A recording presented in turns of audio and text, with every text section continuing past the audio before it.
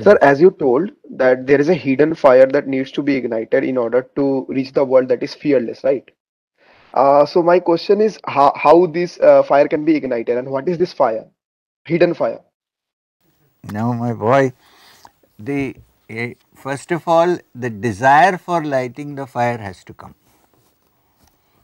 Deep desire to light the fire has to come. Even the desire to understand the truth, no matter what obstacles are in front of us, when that comes, then it is a sign that the fire is going to be lit. I would want you to ask this question after we do the third boon. It is exactly roughly something like this. Why is it asked the third? Because there Nachiketa's fire is lit because of a particular reason, because his only desire is to find the truth. Other things are not so important for him. When that desire comes in the mind, then the fire is already lit. The fire of desire for knowledge has been lit. Then a person who has already walked on that path may be helpful in keeping it in proper order.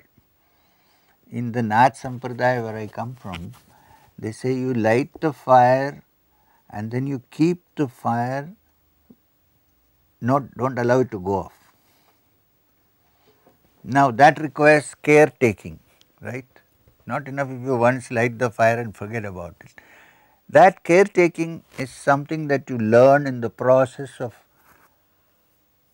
understanding the Upanishad and practicing the techniques required to keep the fire on without going off, which unfortunately we cannot discuss here in this particular system. We can't discuss it, but that is a very personal affair.